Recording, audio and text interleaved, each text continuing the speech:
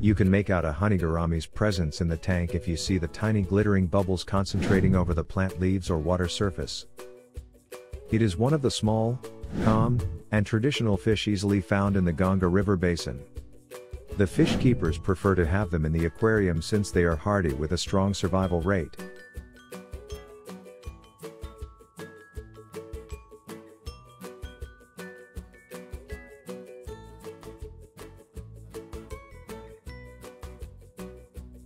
Habitats and dwelling.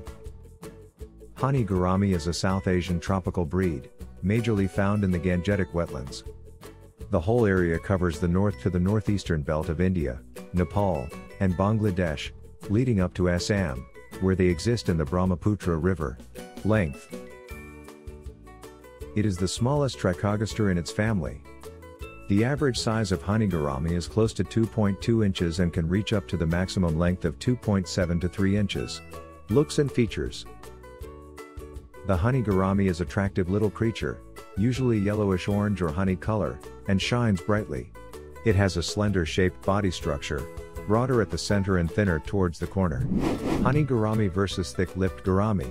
The thick-lipped gourami has an average length of 3.5 inches, while Honey Gourami only reaches 2.5 to 3 inches as its max size. Another noticeable difference is that the thick lip presents a barbed look. Honey Gourami versus Sunset Gourami. A significant difference to the Honey Gourami is the black base that honey, male, has from the mouth to the abdomen. At the same time, Sunset, both gender, is completely gold or shows a silvery underside.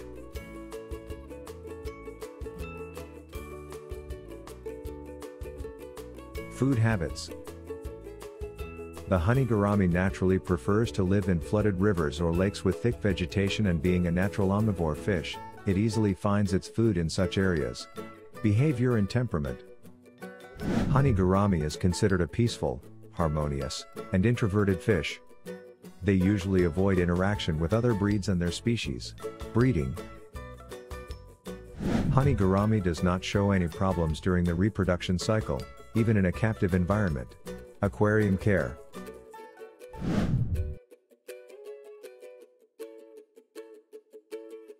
Mating process. Once you are ready with the setup, it is time to introduce the adult fishes in the tank. You should prefer inducing the couples of ratio 1 male to 2 to 3 females is best. Spawning. The females start releasing eggs after mating, while the males fertilize them and collect them in the mouth to securely put them inside the bubbles. Hatching. The male Honey Gourami protects the eggs to stay stable by spitting water over the bubble surface. The water coating keeps the eggs intact till they hatch. Frequently asked questions about Honey Gourami and their answers. How many Honey Gouramis to keep in a 10-gallon tank? Honey Gourami rarely shows interest in schooling but loves to swim in a large area. So, experts suggest keeping only one of it in a 10-gallon tank, and at the most, one pair. Should they be kept alone or in pairs? These fishes are easy to pet in an aquarium and adjust singly or in groups.